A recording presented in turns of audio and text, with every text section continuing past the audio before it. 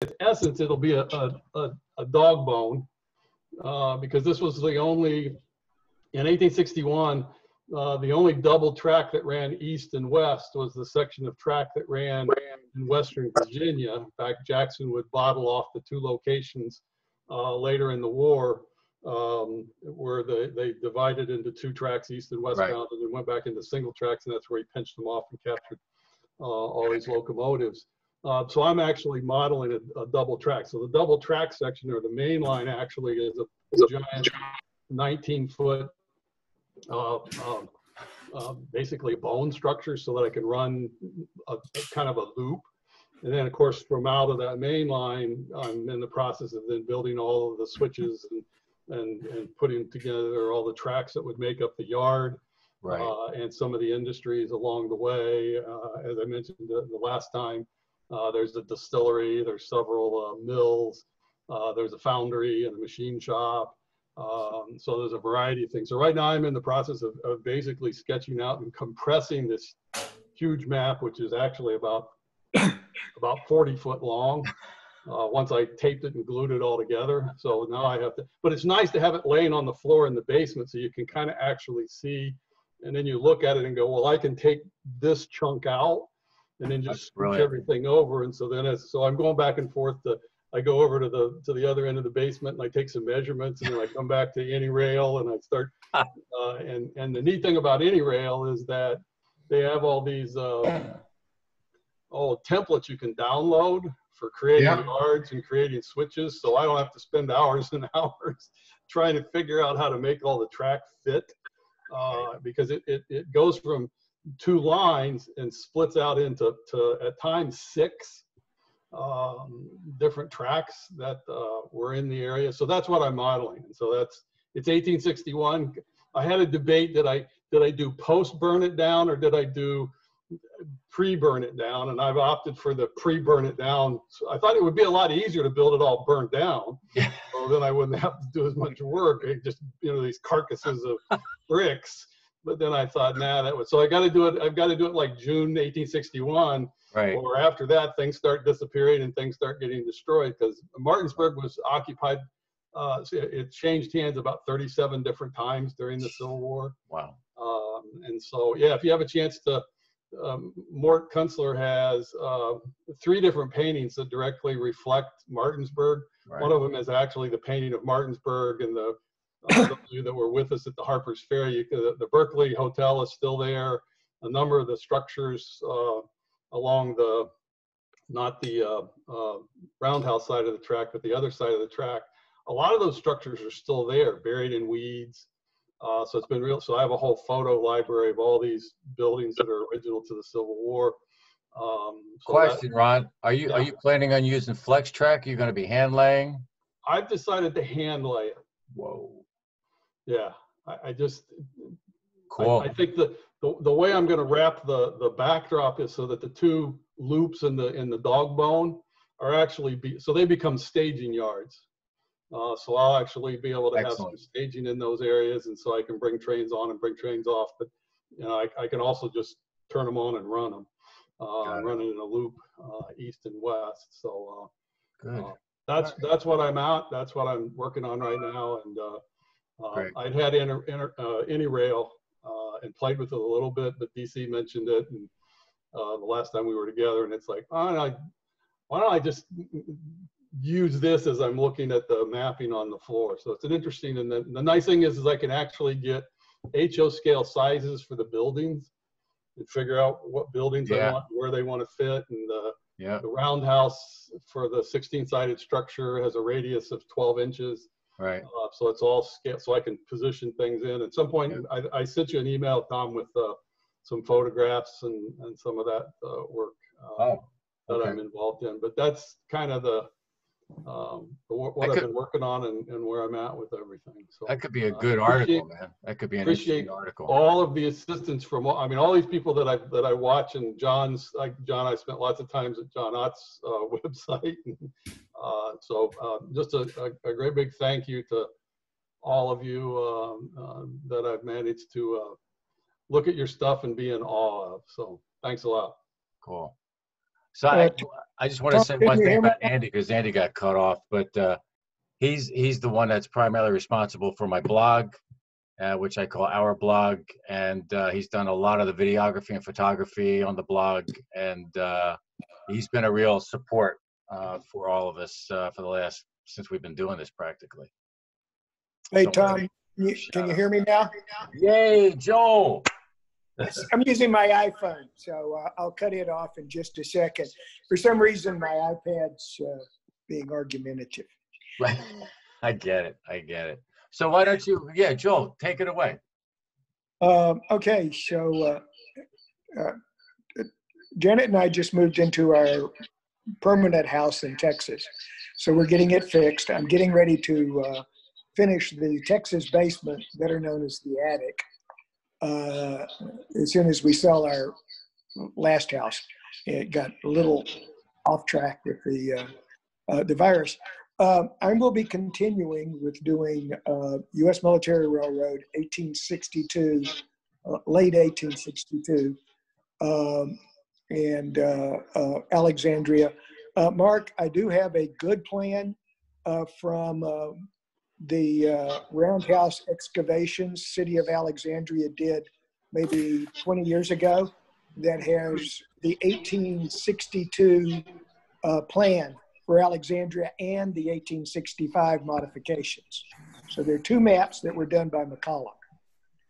Or McCollum had done that showed showed what he got when he took the road over, and what he ended with, what he added.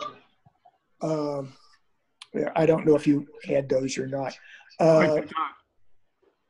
Okay, so I got your email. I'll send it out. Because they're well buried in the Alexandria historical collections, which are always interesting. So we're still working that. I hope to get up to see Gerry sometime this year, and pick up Al's layout, which I will take and make into our traveling layout, so that whenever we do things and need a public face, we'll have that excellent memorial available for everybody to see.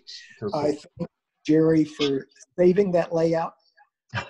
This was a fantastic thing to do.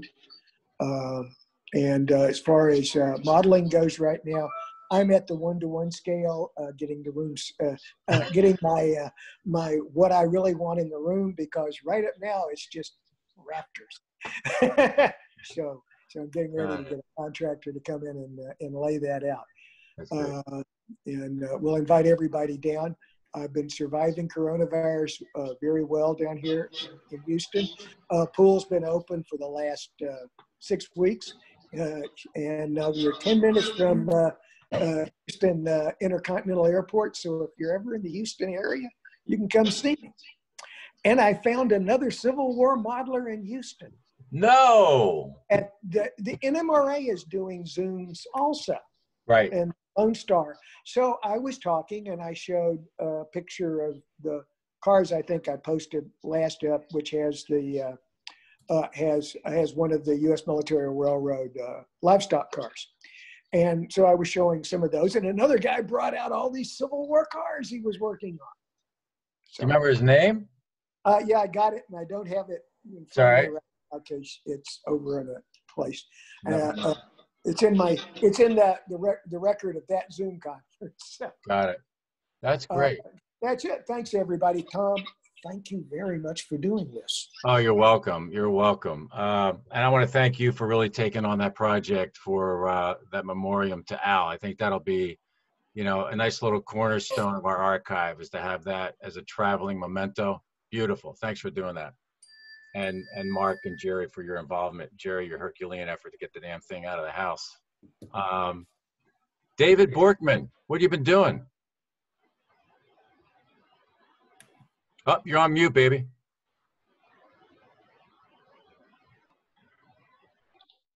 There we go. Am I back on now? Yep.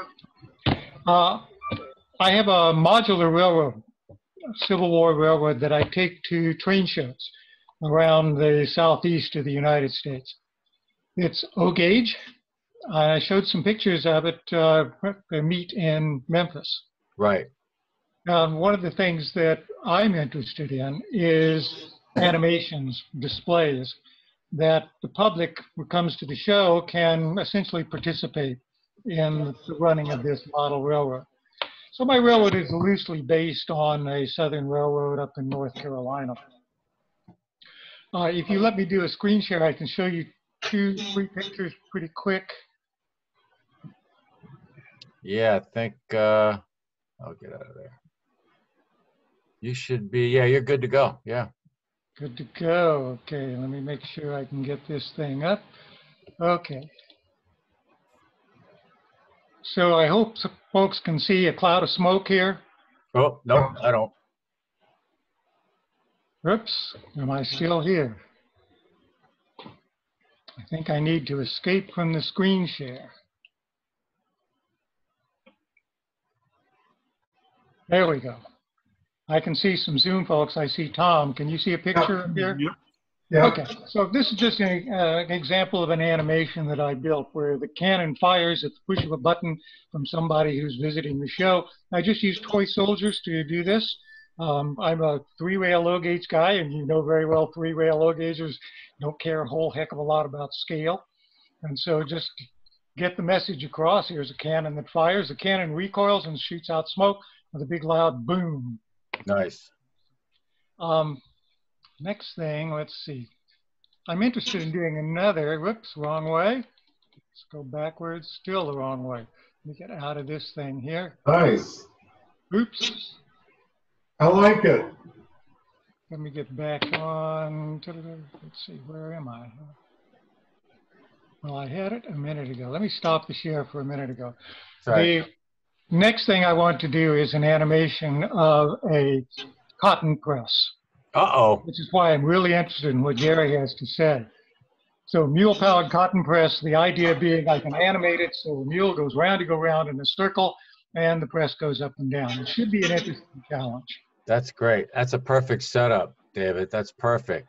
And So, fortunately, there is a cotton press close by in Tarboro, and there's some plans for it on the internet if you want to look for one.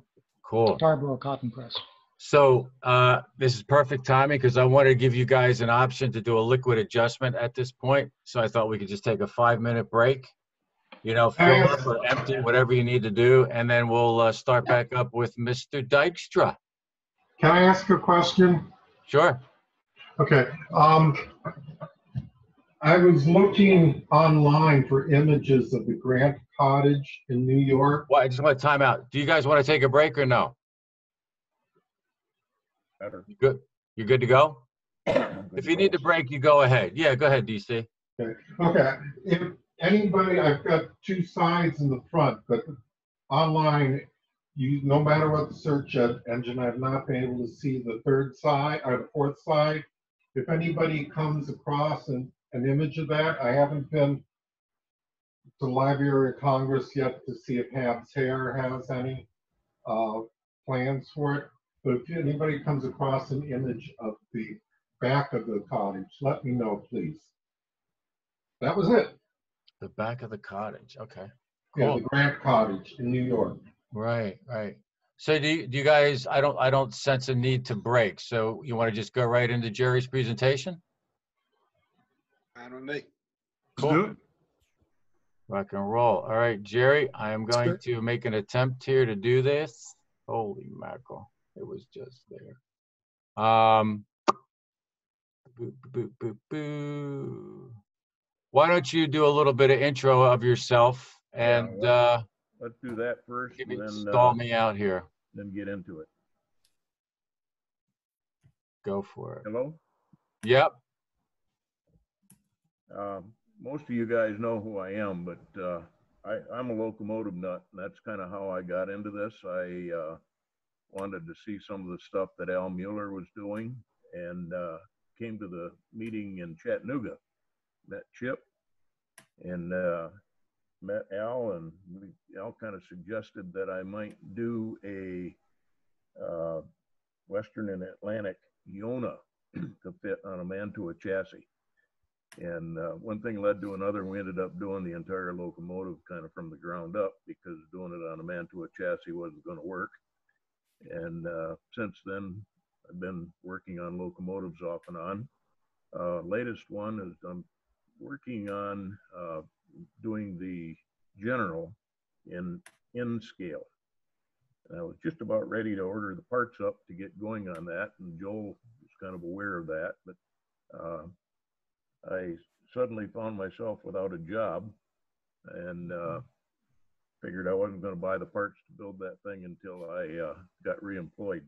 So shortly that should happen again.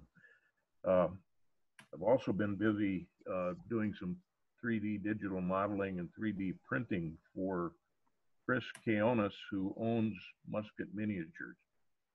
I think a lot of you guys are familiar with Musket Miniatures, but Chris recently purchased it, and he just recently also became a member of our group. So I've been working through the 1/43rd scale stuff, including the forge wagon, the limber, the caisson, and the battery wagon, in addition to the guns. I've also now got those done in 1/56 scale. And those are weird wargamer scales, I guess, because now that I've got the 1/56 done, I'm going to be going back into the O scale. And then there's some items he doesn't have yet in HO scale that we'll be cleaning up. So I think you can look forward to seeing Musket Miniatures come back on with a lot of Civil War stuff. So if any of you have any questions about that, you know, just give me a holler, give me a shout, and I can let you know what's going on. So in the meantime, I see Tom has kind of wandered off into the distance. I'm back. There he is. All right. So you ready for this? Yeah. All right. I hope the computer, let me see, where'd it go? I just had it. There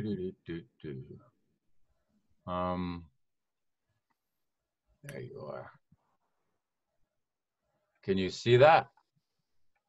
Yeah, I can see it. Great. All right. So cotton ginning. So Jerry, do you want to preface this with anything, or you just tell me when to move? I want to preface it with a statement that I'm a Yankee and I'm not an expert on cotton.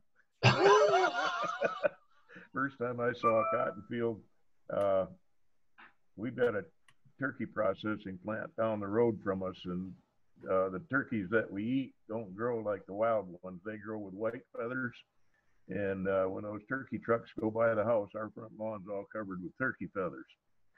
And first time I saw a cotton field, I thought, son of a gun, somebody chased a flock of turkeys through a briar patch. And but it was a cotton field.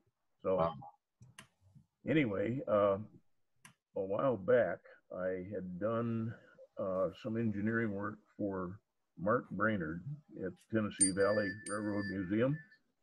They were going to build a full-size, 1-to-1 scale cotton car based on some 1855 documents they had from the Western Atlantic Railroad.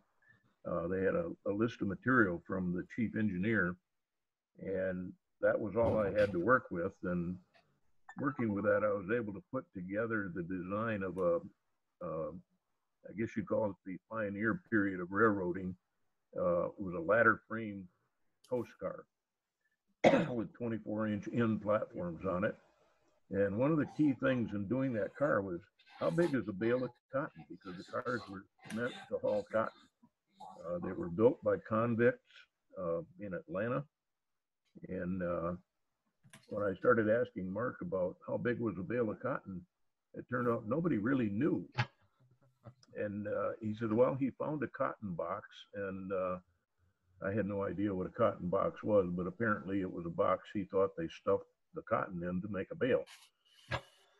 Turns out that the dimensions he gave me were approximately 30 inches by 60 inches by probably 35 inches wide. If you take the 60-inch by 30-inch cotton bale, you can fit 15 of those in a layer in this car, and that car would carry 2 layers, which would then be about 7.5 tons, which was about the weight limit of that car. That's the one, Tom, that you've got a model of, I think. And LeBron built one, I think. LeBron's got one finished. So that car is designed to haul 30 bales that are approximately 30 by 60 by, I'm thinking 35. Now, as we get into the slides, you'll see the Tarleton cotton press as well. So why don't we go ahead to the next slide? Oh, there we go.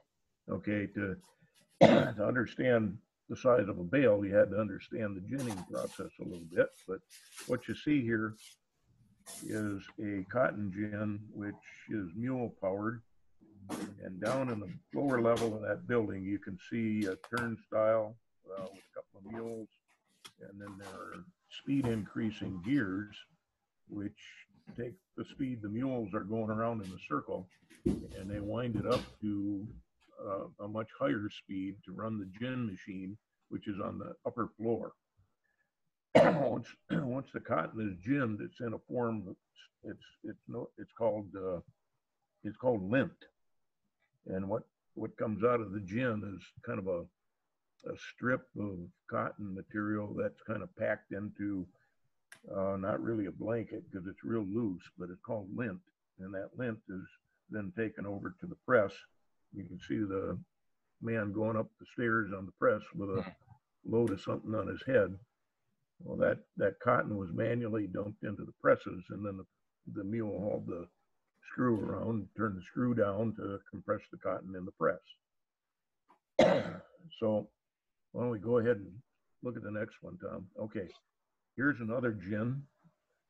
You can just see the turntable down underneath if you look through those openings. Right here? Yeah, the bar down the lower part, that's the bar that the mules push. And the heavier looking thing up above it was the ball gear that turned the other gearing. And I think that little building over to the left is probably the scale house, because it always started at the scale. So let's go to the next one, Tom. That gentleman with a white beard sitting there under the sunshade could make or break your day. He's the guy, he was the weighmaster, but the weighmasters didn't just weigh the cotton. What they did, they graded the cotton as well. They would look at what's coming in, and they would tell you how many cents per pound you were going to get, or cents per hundred, whichever way, but cotton was paid for by weight. So size of bale wasn't so important, it was how much weight was there. What they would do is they would bring the full wagon in, and they would weigh the wagon with the load in it. And then once the wagon was empty, they would weigh the wagon again, and the difference would be the load of cotton that they were going to pay for. I read one account where the guy who was the weighmaster actually would grab a hunk of cotton and chew on it to tell you the grade of cotton that it was. And that doesn't sound like a fun job to me, but apparently they were able to do it. So what you see in the background there, that big white building, is the gin. And you can't really see where they would run the mule in that one, but same principle. So let's go ahead to the next one. Looks like those mules could use a meal. Yeah. Okay, this is a drawing of a scale house. Comes from the HEAR.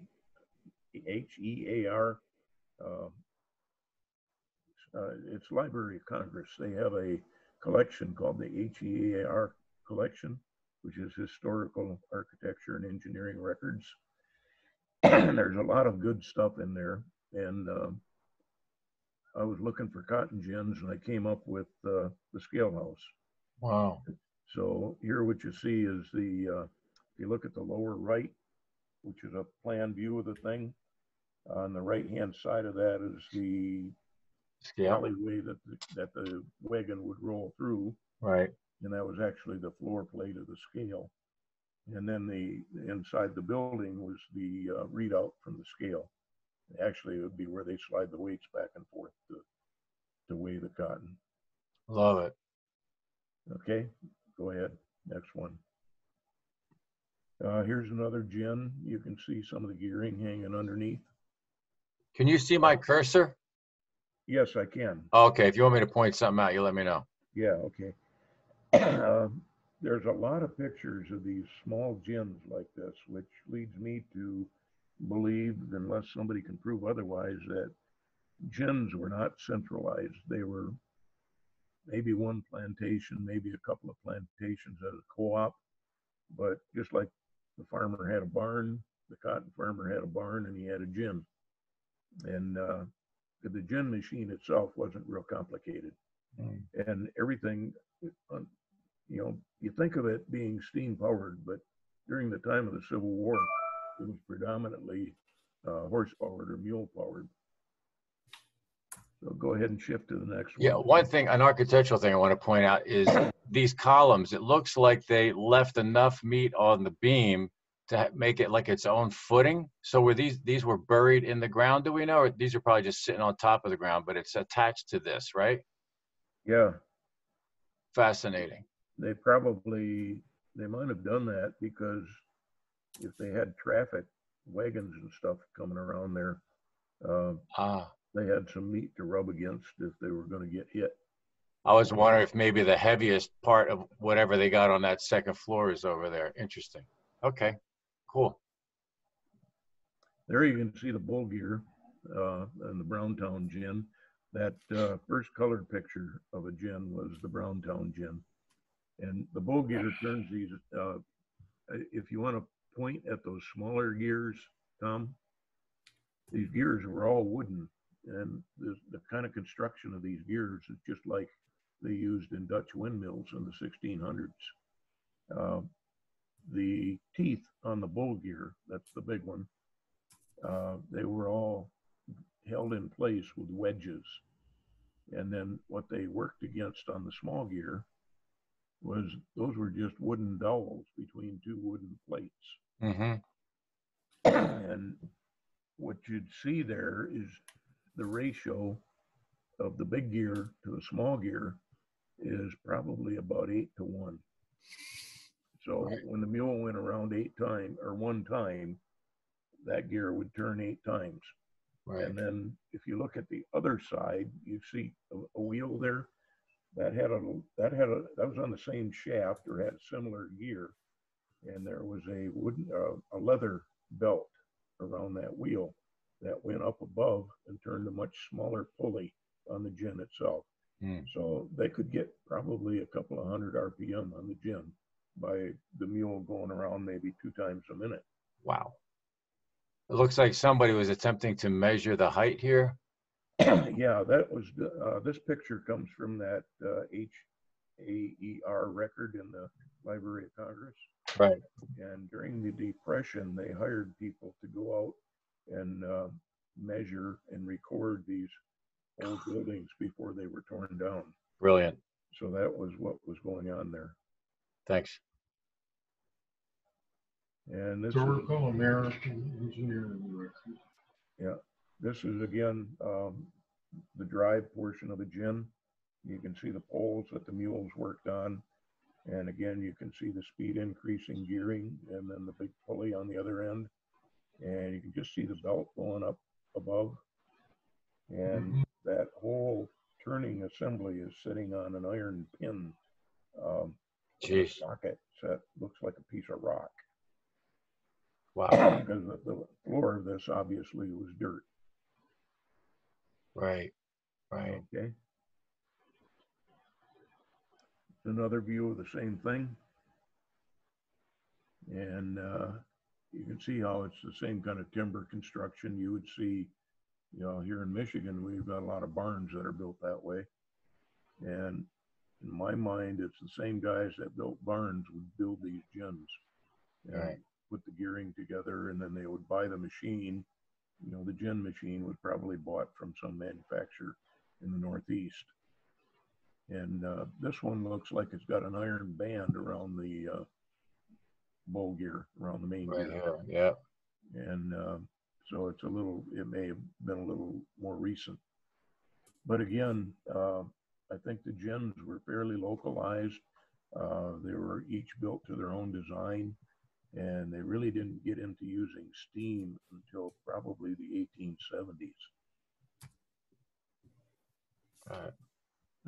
Go ahead again. Yeah, there you can see the pulley that's driving the belt that's going up above. This particular building had spaces on each end of it. On one end, it looked like it was probably a stairway